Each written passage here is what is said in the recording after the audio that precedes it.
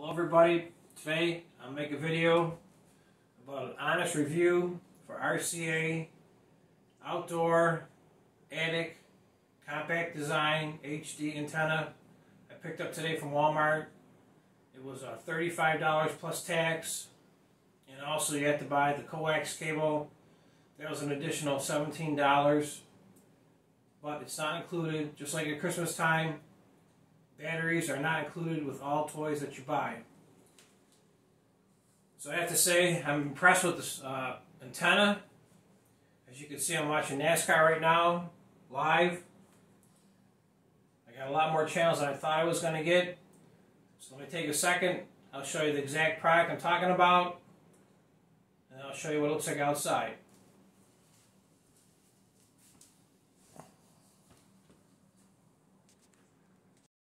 So here is the actual box. It's RCA attic / outdoor compact design HD antenna, 70-mile range.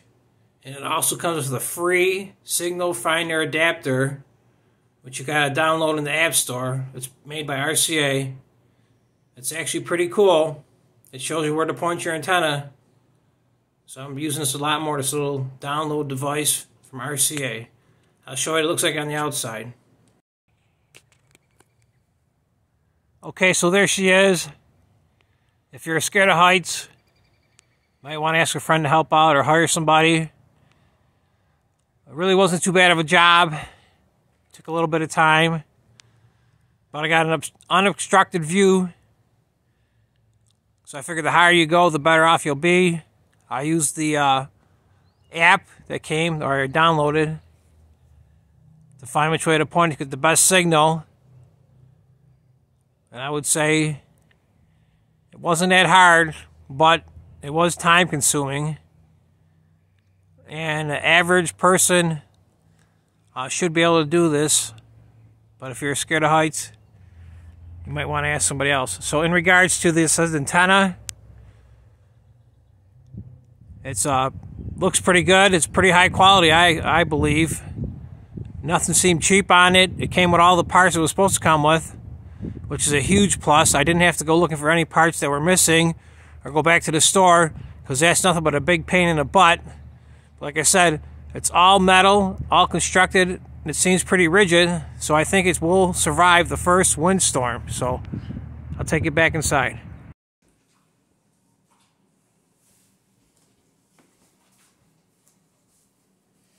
So I'm back. You still see we still got NASCAR on. I know what you're thinking. Turn left, turn left, turn left, turn left, which is true.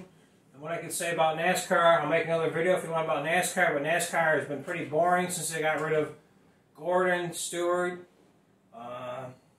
Earnhardt, the Wallaces. NASCAR is pretty boring, just like wrestling has turned to over the years. Just back in the day with Hulk Hogan and Macho Man. But those are all other videos we can make, so we'll go back to the antenna. You can see I got an awesome picture here. I think it's even HD. So I would recommend and give 2 thumbs up to this antenna.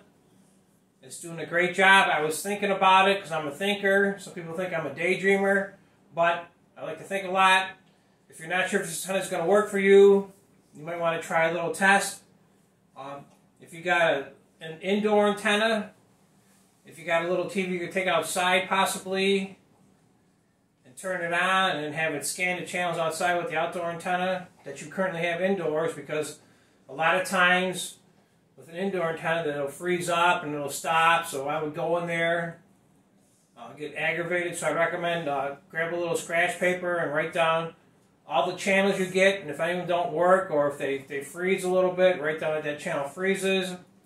And I picked up approximately 60 channels in the Buffalo, New York area, which is crazy because I have Spectrum cable. They're a big ripoff. And what I can say is I see all the commercials all the time for them because they own the network. I would say they give you so little for so much. When I first signed up, it was $89, and on top of all the fees, it came to $130 a month. Nothing but a ripoff, so I can't support those guys. And would I recommend them? Absolutely not. Not at all. They just charge way too much. I'm not looking to own the company or buy it. I'm just looking to get a quality service for a quality price, in which they do not deliver. I would say, like I said, they give very little for very much. Same thing with National Fuel, but that's a whole other video I can make about my outdoor wood boiler. So go outside if you had your own TV and your own little indoor antenna, and just do a search for the signal, see what you get, and just write it down. And I do believe that with enough elevation and no obstructions, you'll probably get a lot of channels. So for $35 plus tax, we'll say $40 plus that cable is $20, so that's $60. My bill used to be, because I canceled my cut the cable, as they say, was about $80 just for cable. I got no extra channels, and they charged $9.99 for the receiver, which included a $1 security fee, which I don't care. I don't want the security fee, but you couldn't cancel just the security fee. And then they also charged you $14.99 for DVR, which is a total ripoff. And then every single month it kept going up and kept going up, kept going up, and now it was almost $17 a month to watch locals. Plus the franchise fees and the taxes, it cost me $116 to watch TV, and 90% of the time I'm not home to watch TV. So I recommend looking at this antenna. I'd give it 2 thumbs up. It's the way to go. Leave a comment down below. And if you work for Spectrum or other cable services, I'm sorry, but I'm just letting people know the truth. And like I said, I received no compensation for anybody in this video. Thank you, and have a nice day.